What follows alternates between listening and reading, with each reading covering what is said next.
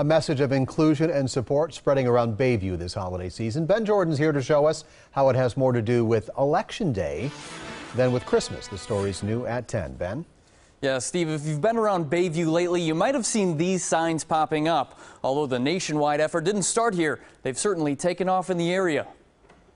On a snowy night just days before Christmas, these colorful signs are catching people's eyes. I don't know, it just seemed like a breath of fresh air. They read, "No matter where you are from, we're glad you're our neighbor." I feel like it was very uncomfortable conversations around the table at Thanksgiving. The signs share the same message in 3 different languages: Spanish, English, and Arabic. You see a lot of Spanish and English incorporation, but to see the Arabic on there definitely meant something to us. Roberta Massoud bought hers because of the political climate a month and a half after a hotly contested presidential race. The whole talk about let's build a wall for the Hispanics and let's register all the Muslims. Being a Muslim myself, that kind of hurt a little bit, stung a little bit. Well, these signs can be found in cities across the nation. If it wasn't for Robert DeVillers, they might not be in the Milwaukee metro just yet. I'm in the community and I like the positive message, so I'm willing to help you with that. He heard of the idea on a Bayview Facebook page and took care of the order.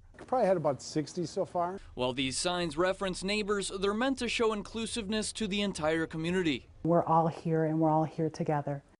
And if you would like to purchase one of these signs, they cost $10. We have a link on tmj4.com. Steve? Ben, thanks. On Monday.